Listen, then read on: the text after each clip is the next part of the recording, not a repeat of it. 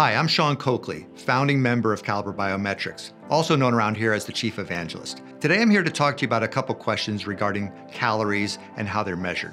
So we're going to do this in two parts. First, we're going to talk about how breath measurement actually provides caloric data to be viewed. And secondly, we're going to talk about whether height and weight are required to understand this.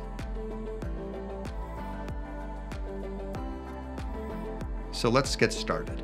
Humans, like all animals, get all their energy by combining nutrients with oxygen and releasing CO2.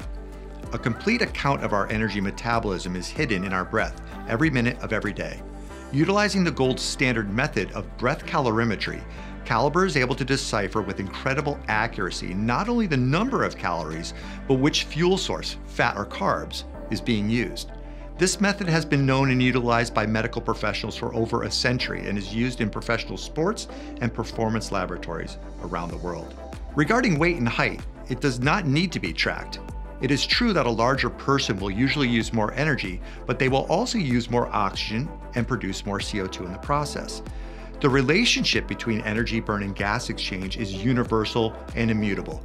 For the same reason, Calibre does not need to know what you are doing.